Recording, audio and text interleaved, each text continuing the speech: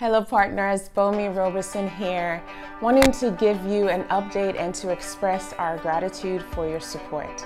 I know this is not the conventional letter that we send every month. I just had this idea and this thought to be able to sort of give you a little bit of face time so you can hear from us about just what these past few months as HRG or Heart Reach Global has been. First, I want to say thank you so very much. Thank you for your support, whether it's prayers or financial. It is incredible. We feel it, we appreciate it, and because of you, we're able to take the gospel of Jesus Christ not just to the college campus, but into our community and of course worldwide.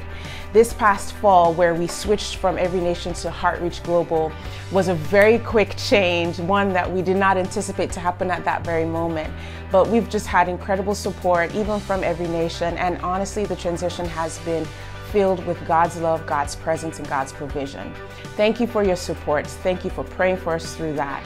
But when we started as Heart Reach Global, we actually started running. That's the best way I can describe it. In September, both Reggie and I had the opportunity to visit a conference, a prophetic conference, where we got to share the word of the Lord with both the adults and the youth, and had the chance to prophesy over about 100 or more actually people, and just really encourage them about God's love and God's purpose for their lives. And then shortly after that, in September, Reggie and I at different times visited the college campuses here, sharing the Word of God at Duke and the Word of God at UNC Chapel Hill. And we just really saw God move in the lives of these students. In November, Reggie then went back to another prophetic conference where he got to share the gospel and share the Word of the Lord with the people in Kentucky, but had the chance and the opportunity to prophesy over, I think, well over 70 people. God has really opened up doors and given us the privilege and the opportunity to serve His people. And we are very, very thankful. Your support makes this possible.